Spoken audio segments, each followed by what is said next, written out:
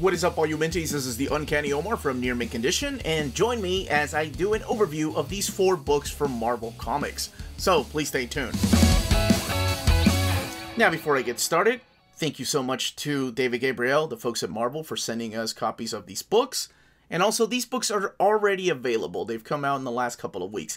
But I wanted to do overviews of them because I've had so many requests and so many questions to do these. So we're going to kick it off with Young Avengers and then moved from left to right. So kicking it off with Young Avengers. This book retails for $34.99. I'll be taking a shot of all the spines.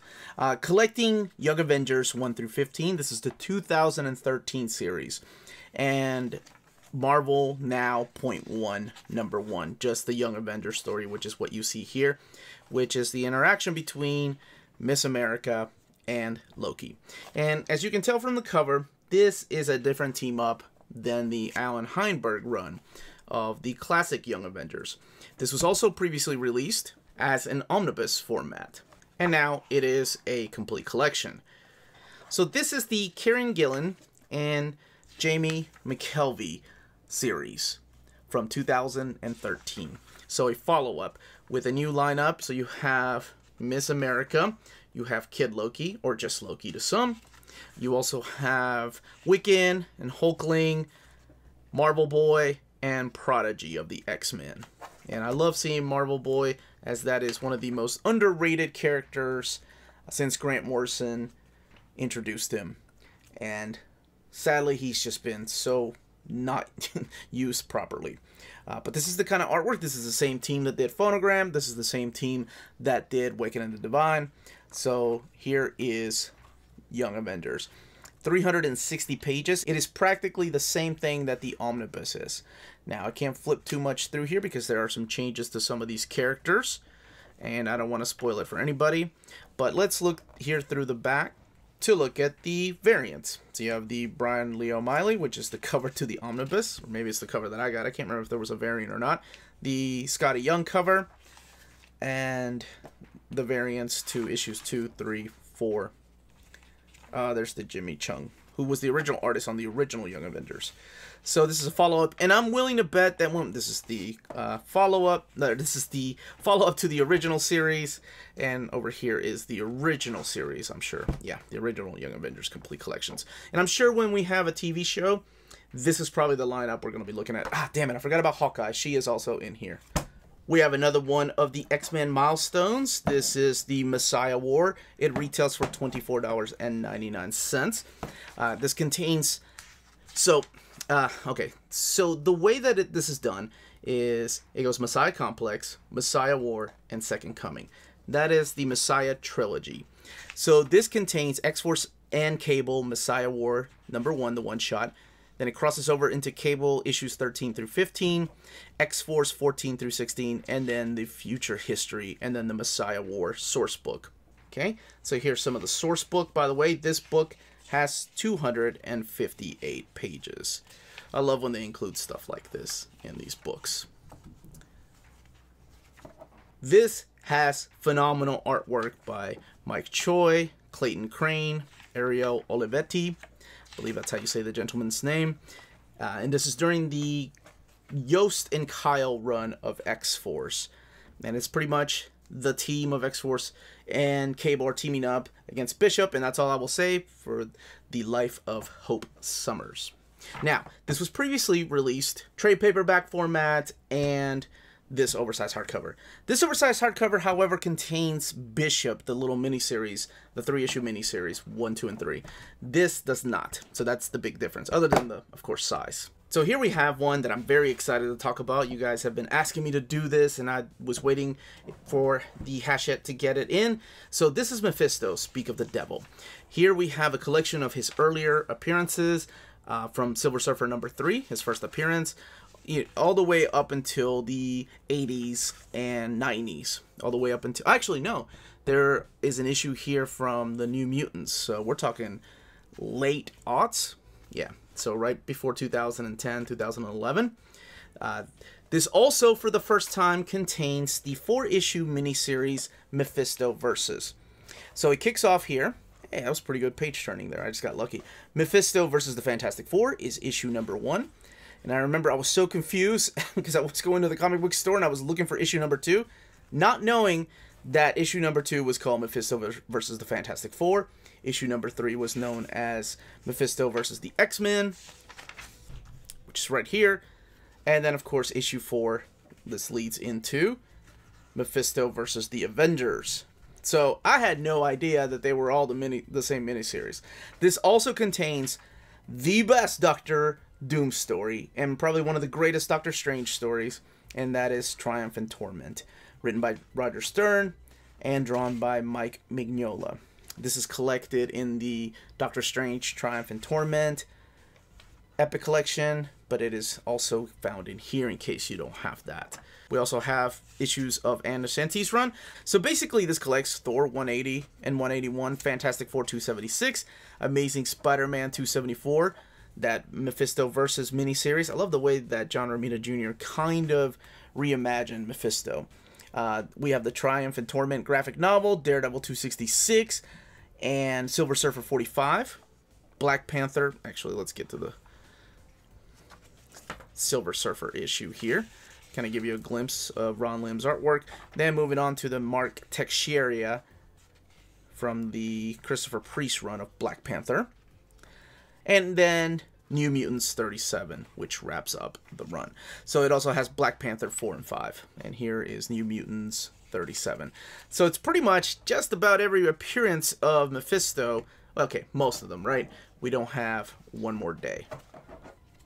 This book has 456 pages, and again, retails for $39.99. Forgot this was the fight between Mephisto and the Beyonder. For those of you that like to look at the spines, here's a closer look, so you can pause the video here. And also, don't forget to hit like and subscribe, because we put out videos every day. Now, let's look at this What If Classic. It is finally here, the last What If to complete this nice run of classic What If. The series that began in 1977, I think, and went all the way to 1982, 83. This is just missing one issue, and that is issue 16 because of copyrights with Fu Manchu.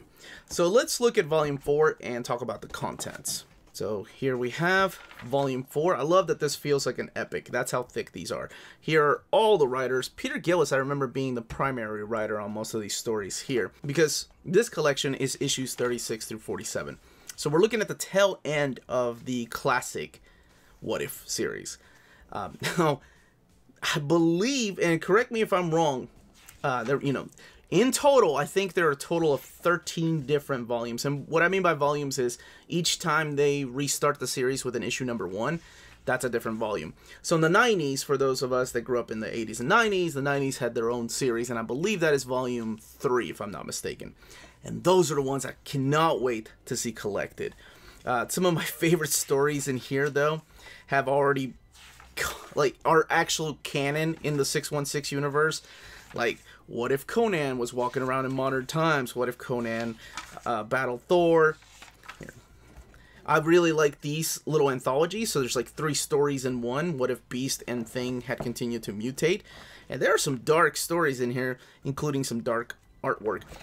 Speaking of artwork, who kicks it off is John Byrne with his classic What If the Fantastic Four Had Not Gained Their Powers. I believe this is also part of the omnibus. By the way, can I just say how morbid it is for this cover to have What If Sue Storm had died?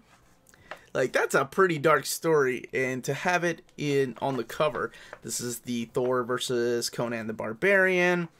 What if Doctor Strange had not become Sorcerer Supreme? And if you've never read these are just alternate realities. They're wonderful stories. And some of these may feel outdated because, like I said, a lot of them are canon nowadays. Yeah, this is the story right here. Like, Sue dies at childbirth, I want to say. This is taken from, like, the annual number 6. So it helps a little bit to know some of the history of the Marvel Universe. But by no means you're missing out on anything. Oh, yeah, this is a classic.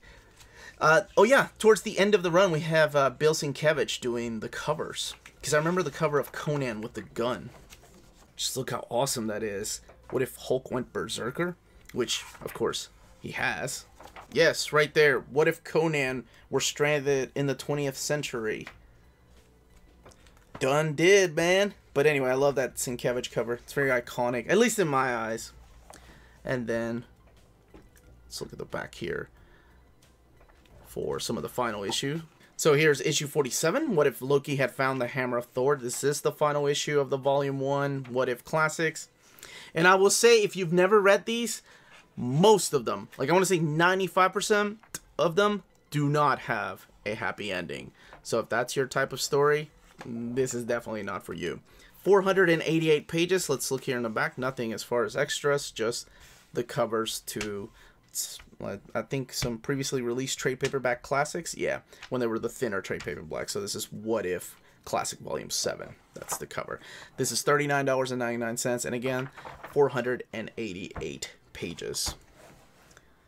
Now, if you're interested in purchasing any of these books, check out our sponsor, cheapgraphicnovels.com, your online home for brand new graphic novels and collected editions up to 50% off the cover price. Cheap Graphic Novels prides itself on packaging your books so they arrive safely and in excellent condition, as well as prompt and helpful service. And check out their bargain bin for even greater deals up to 90% off cover price. And for you Minties, Cheap Graphic Novels is running a special promotion. If you're a first-time customer, let them know you were referred by Near Mint Condition at the checkout, and you'll receive a credit for free shipping on your next order. Now, this is only for U.S. customers. Cheap Graphic Novels, your source for the hottest books with the kind of deep discounts, quality shipping, and customer service that will keep you coming back for more. And that was the page count and the contents of each of these. Let me know in the comments down below what you're picking up, if you're picking up the What If you've never read any of the Mephisto stories, if you missed out on the Young Avengers Omnibus, or if you missed out on the Messiah War oversized hardcover.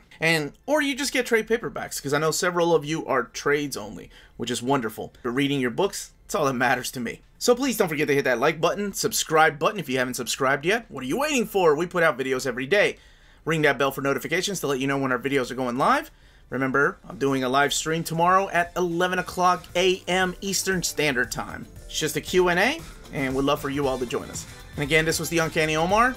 Thank you all for watching, and remember, stay healthy, stay safe out there, and much love to all of you.